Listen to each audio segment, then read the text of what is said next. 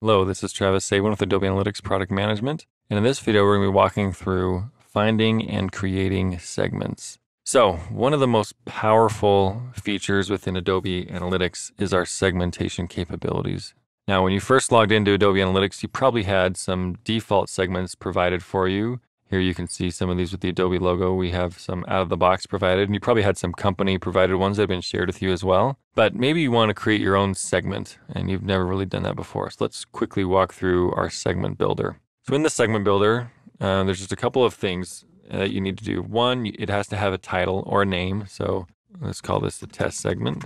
And you can provide a description in case you want to help characterize what the segment will be about. You can tag it if you want to group it with other common segments, or if this has a specific type of data that you typically use it with. But the only two required things are a title and a definition.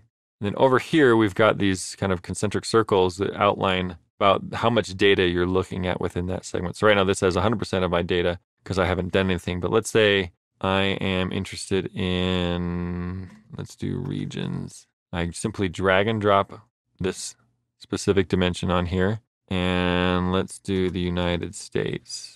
Actually, let's do California in the United States. After I select that value, you can see this updates to show how many users fit that criteria. And it looks like the bulk of my users, almost 94, 95%, come out of California specifically for this data set. So, and if that's all I'm interested in is California users, then I click save and I'm off and running. There's some other nuances here. You can change some more complex options within the table, including how your data is captured if you're building your segment based off of a hit or an entire visit, a group of hits, or a visitor, a group of visits. Hit is the most basic level that you can create your segment from, but we'll keep it simple today. You could also do a metric, multiple metrics, multiple dimensions, a combination of dimensions and metrics. You can build really, really complex segments really fast here in our segment builder. And then you just come up and save it. And once you save it, it'll show up here in your segment list. And then you can take your segment and you can drag and drop it onto the table to adjust. Let's say I was going to use my mobile one over here to update my data.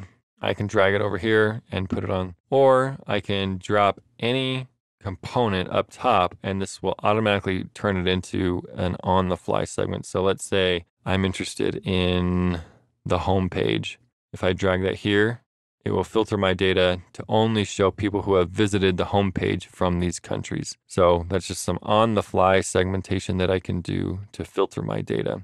Now, that's adjusting data that you've already got built, but sometimes while you're doing your analysis, you might find specific things that are interesting to you. So let's say you're in the cohort table and you find a specific segment that's performing really well. In this case, my December cohort is outperforming all my other cohorts here. So in the cohort tool, you can right click on a specific cell and create a segment from that cell.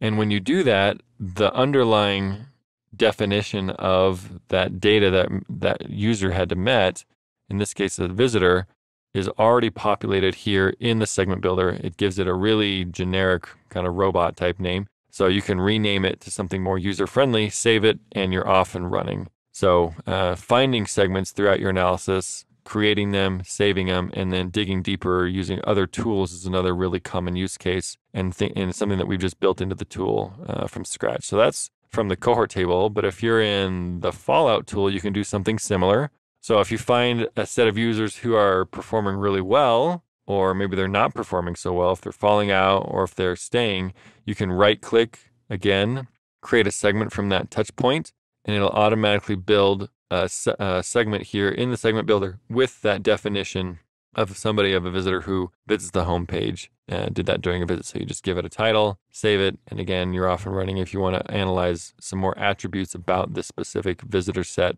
who has met that criteria. So again, on-the-fly segmentation, really simple. One last use case for finding and creating on-the-fly segments is with our flow tool. So if you've been tracking where users are going after they enter, which pages they're going to, and you want to know, somebody who's down here at our category 5 page after having done all these other steps, or maybe you're interested in those who come back to the home, or maybe it's something down here in the junk drawer, whatever it is, you can right click on a specific node within the flow and you can create a segment for this path. And again, this will pop up the segment builder. It will give you all of the complex definition that we do under the hood out of the gate, really simple. And then all you need to do is give it a name, save it, and you're off and running. So those are some common on-the-fly segmentation use cases. But again, one of the key offerings that Adobe Analytics can do and provide for you is that segmenting capability. Really, really advanced. So either creating from scratch or from the analysis that you've already done and building on the fly segments, Adobe Analytics can provide a lot of value there. So hopefully this is giving you some tips and tricks into how to do that. And thank you for your time.